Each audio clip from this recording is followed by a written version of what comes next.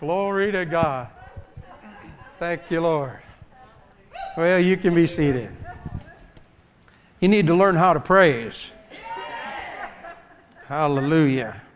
You know, there are more times than you can imagine that I have been delivered through praise. It seems like, many times when you're under attack and you can't think of anything, your mind just goes, if you praise, if you'll just praise Him. I learned it so many years ago. We were teaching faith, preaching and teaching about healing. And I got under physical attack. And I'll never forget it. Pastor Dorothy, I told her, I don't even know what it was. I didn't know what it was at the time. But we had renewed our vows. And that night, Pastor Nikki and I both got under attack. And was laying in the motel room. And I was just all curled up in a ball. And I told Pastor Dorothy. And at that time, we didn't believe in going to doctors. We didn't believe in medicine, any of that. And we just believed in faith. You just believe faith. You don't need the doctor. Well, I found out that it's not a lack of faith to use a doctor, but at that time, that's what we believed. When I told her, I said, call an ambulance and get me to the hospital. She says, I'm not going to do that. I said, you don't understand. Now, here's a good confession. You all understand confession, right? I said, I'm dying.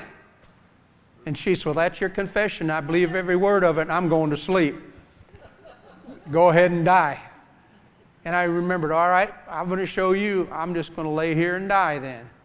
Because she wouldn't call an ambulance.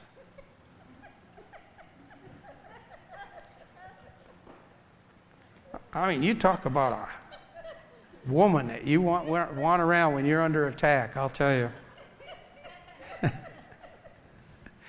And so I just said, all right, Lord, I'm going to lay here and die. But before I die, I just want to thank you for that time that me and the kids fell through the ice and you saved our lives and we didn't freeze to death.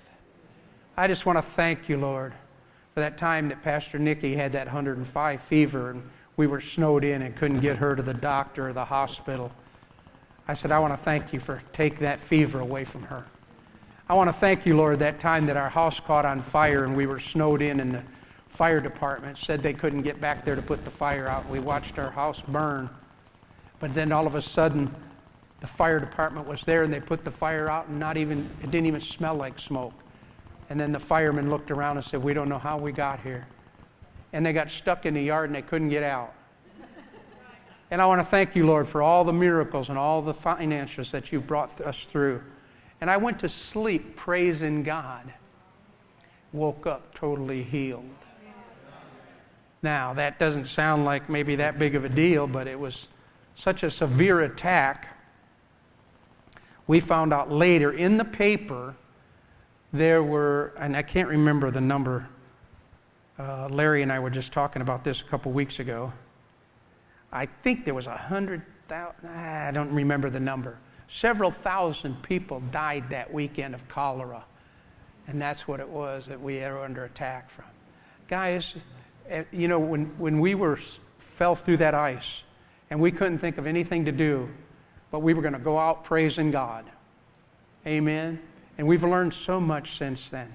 And so, guys, when you cut to church, don't just sing a song. Don't just let Pastor Dorothy get up there and entertain you. This is worship to the Most High God. He's my deliverer. He's my redeemer. He's my Savior. Do those words mean anything to you? He saved you from death, hell, and destruction. He saved you from hell. He saved you from the curse of the law. He saved you from torment. You've got something on the inside of you that other people don't have. Oh, glory to God. You've got something on the inside living on the outside. Glory to God. Oh, what a praise. What a time to praise Him. When you can't think of anything else to do, when your back is against the wall, just praise Him. Just adore Him. Just worship Him. And every song that Pastor picks out is for a reason. It's to take you from this level where we are to get you to praising and worshiping Him. And you cannot outpraise anybody.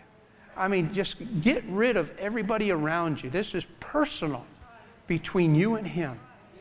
And when you learn to praise Him, that's when the mighty move of God is going to happen in your life.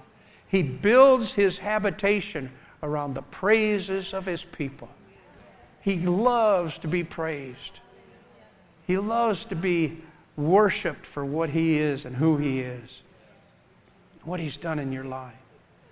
You adore Him. Hallelujah. Every day you should thank God for the things that you know and the things that you have. Because the Bible says that there are many religious people that desire to know what you know and to have what you have. And they can't see it. They can't understand it. There are many people in the world that don't understand why you're even in church tonight.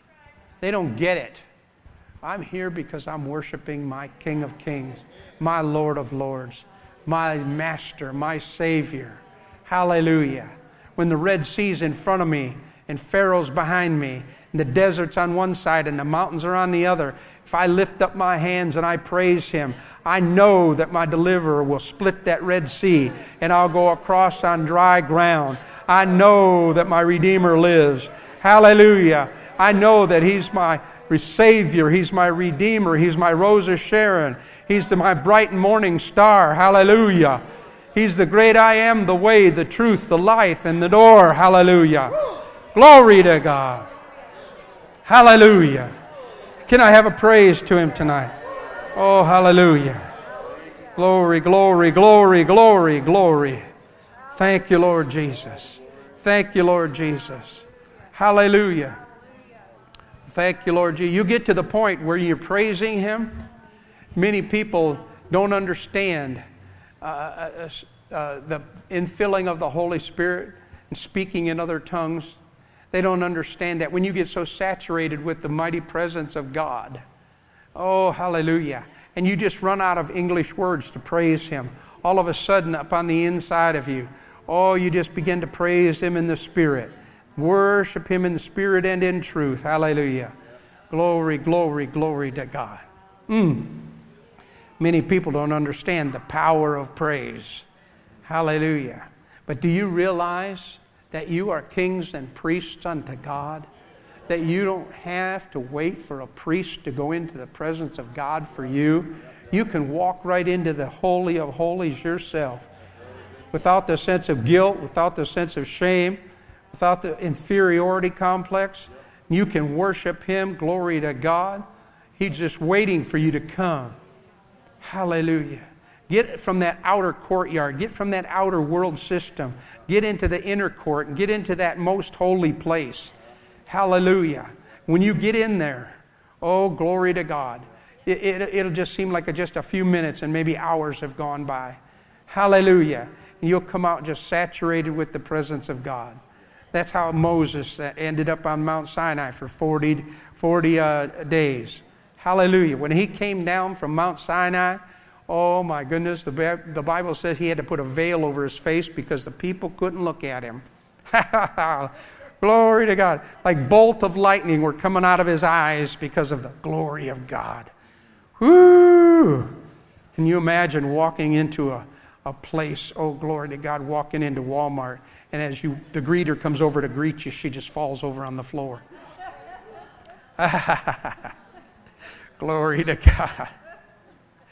Can you just imagine the boldness of the Holy Ghost? You walk into Walmart one day and you just go over to the customer care and you get the microphone and say, in 30 minutes we're going to have a healing service at the front of Walmart. Anybody needs healing, get up here. Hallelujah. People will know the presence of God is in this place. Hallelujah. Y'all bring a Bible tonight? Grab your Bible, everybody. Lift your Bible with me. Say this out loud. This is my Bible. I have what it says I can have. I do what it says I can do. I am what it says I am. Father, in the name of Jesus, I am about to receive the incorruptible, indestructible, ever-living, ever-producing seed of the living God. Father, I confess my mind is alert. My heart is receptive and my body's awake. Hallelujah. And I'm going to praise the Lord. Hallelujah. I'll never be the same. I'll never be the same. In Jesus' name. Well, I may have to share this in other tongues tonight. We started a series studying about the blessing of the Lord. We're going to, go through some basic scriptures that we went through before and do a little bit of review. So turn to Proverbs chapter 10, verse 22. In Proverbs 10:22. And then we'll go to Galatians 3:13. I'd like you to turn in your Bible. I'd like you to see these in your Bible if you can, or at least highlight them. And study this out and let this become a revelation to you. In Proverbs 10:22, it says, the blessing. Everybody say, the blessing. It's the blessing of the Lord. It makes rich, and He adds no sorrow with it. So it's the blessing of the Lord. It's the blessing pack.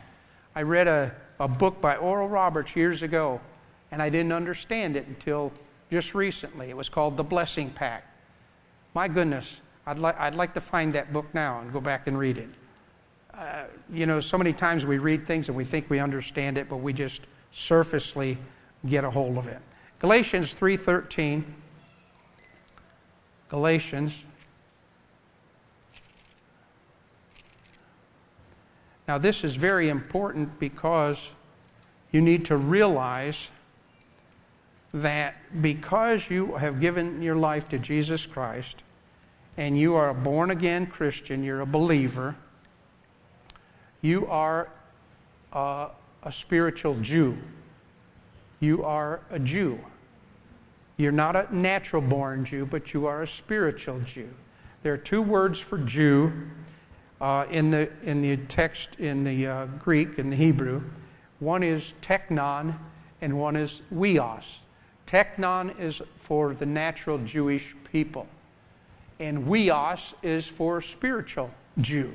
So you are a weos, okay? And again, I'm not speaking Klingon.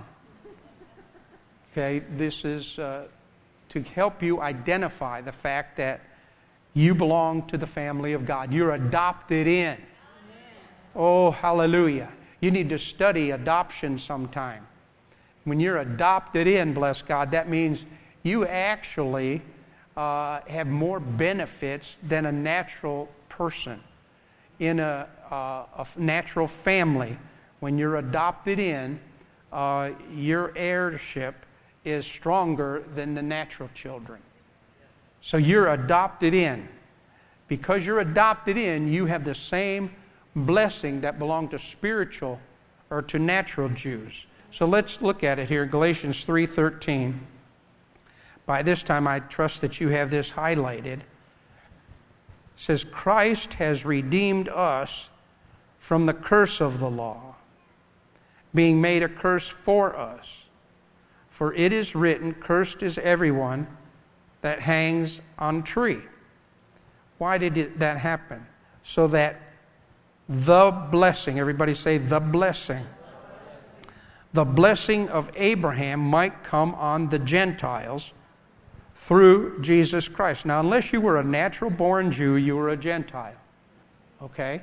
And now when you're born again, you are a spiritual Jew. So, you are in the family of Abraham. You're the children of Abraham. So that the blessing of Abraham might come on the Gentiles through Jesus Christ. That we might receive the promise of the Spirit through faith. Now look at verse 29. This helps clarify it for you. If you be Christ, then are you Abraham's seed, and you are heirs according to the promise. You are heirs according to the promise. Amen. Now what I want to do right now is I want you to turn over to Deuteronomy chapter 28. And I want to read the blessings that come with the blessing pact that was pronounced on Abraham. This is a covenant. We're going to take a little time here. We're going to read all of this. I want to make sure that you have read this and you understand it. This belongs to you. And we'll read it from verse 1 through verse 14. It shall come to pass, if you hearken diligently to the voice of the Lord your God, to observe and do all his commandments which I command thee this day, that the Lord thy God will set you on high above all nations of the earth. And all these blessings shall come on you and overtake you, if you hearken to the voice of the Lord your God. Blessed shall you be in the city, and blessed shall you be in the field. Blessed shall be the fruit of your body and the fruit of your ground, the fruit of your cattle, the increase of your kind, the flocks of your sheep. Blessed shall be your basket and your store. Blessed shall you be when you come in, and blessed shall you be when you go out. The Lord will cause your enemies that rise up against you to be smitten before your face. They will come out against you one way, flee before you 7 ways. The Lord will command the blessing upon thee in thy storehouses, and in all that you set your hand unto. He shall bless you in your land which the Lord shall give you. The Lord shall establish you a holy people unto himself, as he has sworn unto thee, if thou wilt keep the commandments of the Lord your God, and walk in his ways. And all the people of the earth will see that you're called by the name of the Lord, and they'll be afraid of you. And the Lord shall make you plenteous in goods and in the fruit of your body. Guys, don't ever be embarrassed to walk in the blessing of the Lord, to have nice clothes and nice things. Don't be ashamed of it. You know, don't go buy a new car and be afraid to drive it to church because somebody will think you're stealing God's money or something. You know what? Let people talk. They're talking about you anyway. So you just walk in the blessing and let them shut up. The Lord will make you plenteous in goods, the fruit of your body, the fruit of your cattle, and the fruit of your ground, the land which the Lord swears unto your fathers to give you. Verse 12. The Lord will open unto you good treasure, heaven to give rain in the land in the season, and to bless all the work of your hand, and thou shalt lend unto many nations, thou shalt not borrow. The Lord shall make thee the head and not the tail, thou shalt be above only, and thou shalt not be beneath, if that thou wilt hearken unto the commandments of the Lord thy God, which I command thee this day, to observe and to do them. And thou shalt not go aside from any of the words that I command thee this day, to the right hand or to the left, to go after other gods to serve them. I believe Pastor Dorothy tonight, if I heard her speaking, she said, don't go to the left or the right. So the Lord is reminding you, you know what? It's not a deterrent, or it's not a problem. It shouldn't be a burden for you to follow the Lord. So many times we look at the world and we say, well, they're not serving God. And look at them, they're blessed. No, guys, that's all they have. When it's done for them, it's over. Amen? And so don't ever be envious of the world. But you've got to understand something. I want you to see something else. Turn over to Galatians, again, chapter 5. Galatians chapter 5. Now, I don't want you to get over there looking at all of the old commandments and looking for that, trying to serve the old commandments. In Galatians chapter 5, looking at verse 14. For all the law is fulfilled in one word, even in this: love your neighbor as yourself. But if you bite and devour one another, take heed that you be not consumed one of another. This I will say then, walk in the Spirit, and you'll not fulfill the lust of the flesh. Guys, when we were in Rhema, Brother Hagin, he told us at that time, it had been like 50 years and he hadn't had a headache and he had walked in divine health. But he always reminded us of this: if you're under attack, check your love walk. Have you had your mouth on somebody? Have you been talking about somebody? And I've got to be very, very tactful about this. Well, I can't be tactful about it. During the political campaigns and stuff, keep your mouth off these politicians. Watch the debates, but keep your mouth off the people.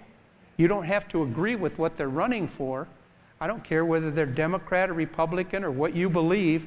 You don't have to agree with them. But don't get down on them. Don't be bad-mouthing them. And you have to forgive them. Amen? It's really, if you can't keep your mouth off of them, then turn the TV off.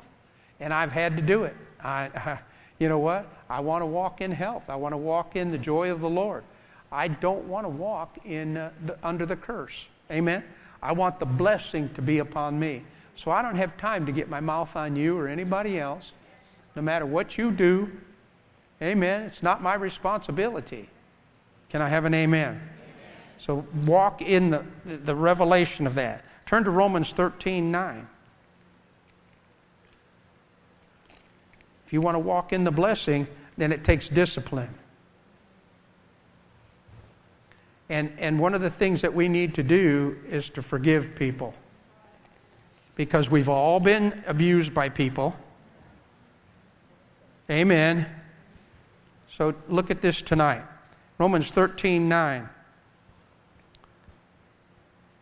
Thou shalt not commit adultery, thou shalt not kill, thou shalt not steal, thou shalt not bear false witness, thou shalt not covet. And if there be any other commandments briefly comprehended in this saying, namely, thou shalt love your neighbor as yourself. So when you walk in love, you fulfill all of the law of the 10 commandments. Amen? Love works no ill to his neighbor.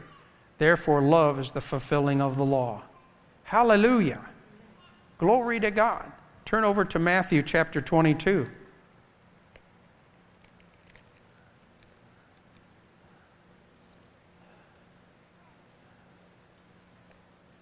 You want the blessing or the curse? Blessing. Hallelujah. Matthew chapter 22. Look at verse 37.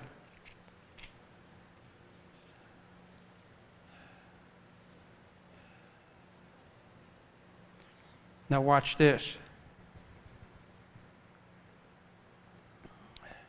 Verse 36, the disciples asked him this question. He said, Master, which is the great commandment in the law? And Jesus said to him, Thou shalt love the Lord your God with all your heart, with all your soul, and with all your mind. This is the first and the great commandment. Can I have an amen? Amen. The second is like unto it. Thou shalt love thy neighbor as thyself. On these two commandments hang all the law and the prophets. So I like to look at it like this. Love is the curtain rod. Okay? And on this curtain rod hangs, thou shalt not steal, thou shalt not covet, thou shalt not commit adultery. All of the other commandments are hanging on that curtain rod. And that curtain rod is love. Love the Lord your God with all your heart, with all your soul, and with all your mind. If you don't stay in love with the Lord vertically, then horizontally you're going to get upset at one another. You're going to get irritated at one another. You're going to get frustrated with one another. But when you walk in the love with the Lord, all of a sudden what other people are doing, it doesn't seem to irritate you quite as much. It doesn't seem to matter. Are you listening to me? Why? Because you're just so saturated with the love of God. You say, oh, bless them, Lord. Oh, bless their darling heart and stupid head. You know, they don't know what they're doing. I mean, you know, even when people get their mouth all over you, I mean, you know, you want to strike back at them. Well, why? Well, because you're not staying in love. Amen? How could they possibly speak bad about me? I mean, I'm such a nice guy. You're such a nice person. You don't mean anything evil about anybody, right? So just be nice. Amen. Glory to God. James chapter 2.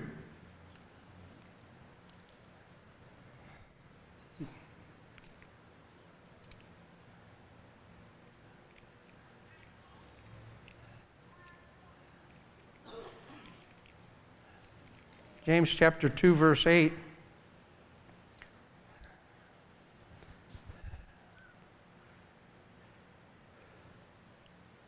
If you fulfill the royal law of love according to the Scripture, thou shalt love the neighbor as yourself, you do well. If you do that, if you work on that, amen, just work on that in your life. And you shouldn't have time to even be picking at anything I'm doing. If you've got yourself perfect, then I guess you need to teach us all how to do it. When you get yourself perfect.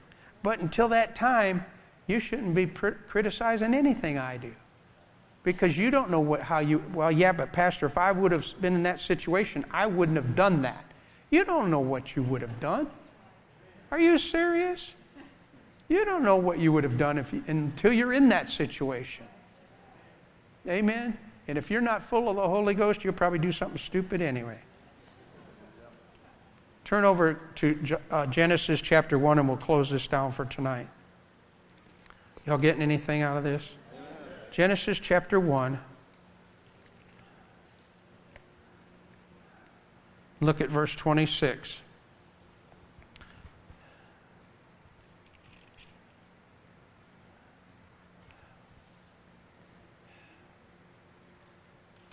This is when the blessing was pronounced upon the human race. Okay? Starting in verse 26.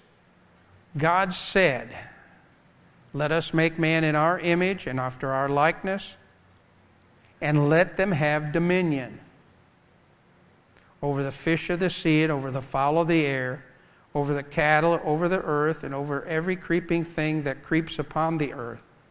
So God created man in his own image. In the image of God created he him.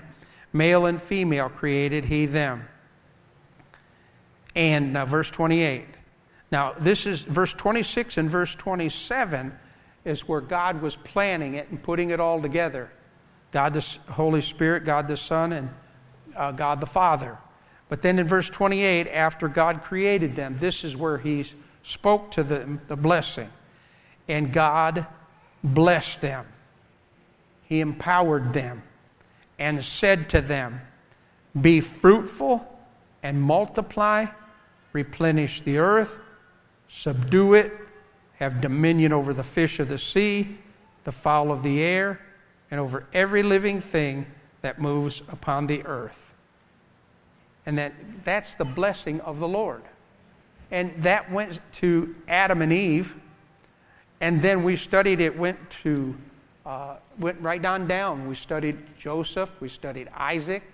Did we study Abraham? We'll study Abraham a little bit more maybe. And it went right on down to us. Glory to God. Now the thing that happened is a devil came into this earth. Amen. And he's trying to block that. And we may talk about blessing blockers that stop the blessings from coming upon us. Amen? And that way we can handle it. We can put that shield of faith up there. We can stop and block those blessings from coming. And so know this, that when you're under attack, guys, it's the devil trying to steal the blessing from you. Amen. Glory to God. We have the dominion, we have the authority, we have the power Glory to God. It's been given to us. You'll find out. We'll study Abraham. I didn't get that far tonight.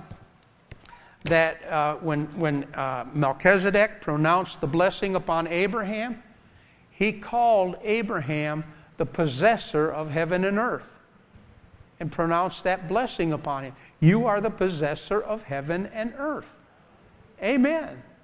Well, yeah, but Pastor, no, there's no buts. There's no buts. I am. And so I'm walking by faith and not by sight, and I'm overcoming. Amen.